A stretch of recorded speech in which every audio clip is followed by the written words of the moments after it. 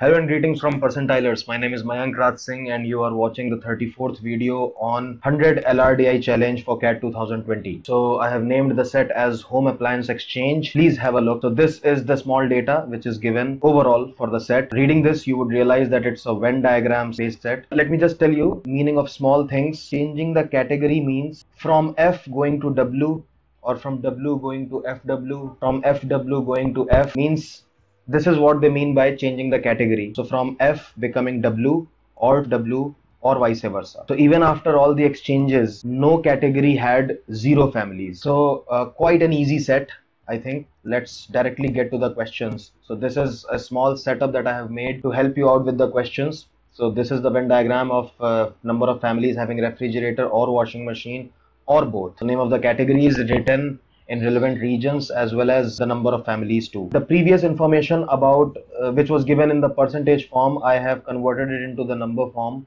Number of families having refrigerator and changing their category has to be greater than or equal to, as it was given to be greater than or equal to 40%. So 40% of 40. There are 40 families which have refrigerator and there are 25 families which have washing machine. So 50% of 25 becomes 12.5. Now the number of families cannot be in decimal. They can be either 12 or 13, but since it was supposed to be less than or equal to 12.5, so we have taken it to be maximum 12. These numbers will help us decide a lot of things. So like the first question, it's an open-ended question.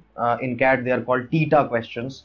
We have to write in the box the number which is relevant. So after Diwali maximum, how many families had washing machine only? So clearly we have to maximize the number at this place. Now we know that more than 15 families can shift from this circle because refrigerator families were 40. Even 40 families can shift. Okay, so definitely we can shift these 25. These 25 go to this place. Okay, so that makes it 35. Now this number 15, they are counted under the families having refrigerator as well as the families having washing machine. Now the number of families having washing machine, the maximum number of families that could change was 12. Okay, so even after we want to transfer everybody from these 15 families to the families having washing machine only, but because of this constraint, maximum up to 12 families, we can transfer only 12 from here. So this way the number of families having washing machine and that could change their category was restricted to 12 only. So if we add these three numbers, we get 47. So I think 47 is the optimization of this number, becomes the answer to the first question. You may want to pause the video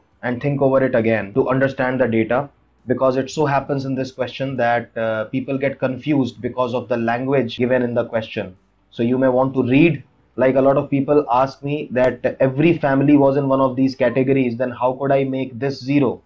After I transferred everybody from the only refrigerator category. So please understand that in the question they did not say that there could not be 0 in any of these categories.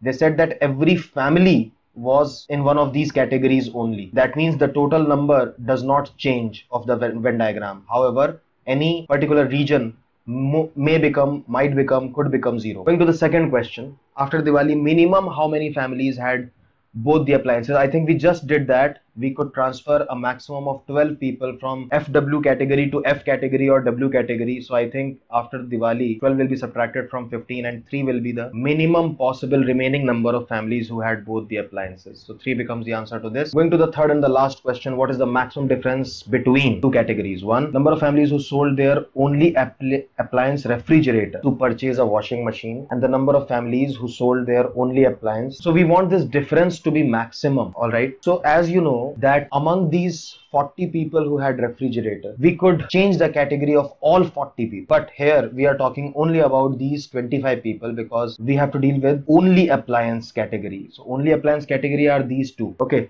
so we want to find the difference between, maximum possible difference between the people who change their category among these 25 and the ones who change their category among these 10. Now here, so a difference is maximum when one of them is maximum and the other of them is minimum. So I would want to maximize F category who want to change their category. So what if all these 25 people want to change from only refrigerator to only washing machine category? That is possible, yes it is. And about the washing machine category, we have to keep this number lower than 12. Lower than 12, even 0 is possible. So why can't it be 0 only? Okay, so the difference maximum could be 25 or less. So I think 25 would become the answer to this question. So we were told that the number of families having washing machine and who change their category have to be less than 12. How much less than 12? What was the minimum criteria was not told. So we took that advantage and we made that number 0. That is how we get the maximization of this difference, which is 25. That would be all for this small set. I think this is the shortest of the sets we have done till now. Hope you enjoyed it, and if you really like our selection of sets and our way of explanation, then please do subscribe to our channel. This is Mayank Raj Singh signing off. See you again.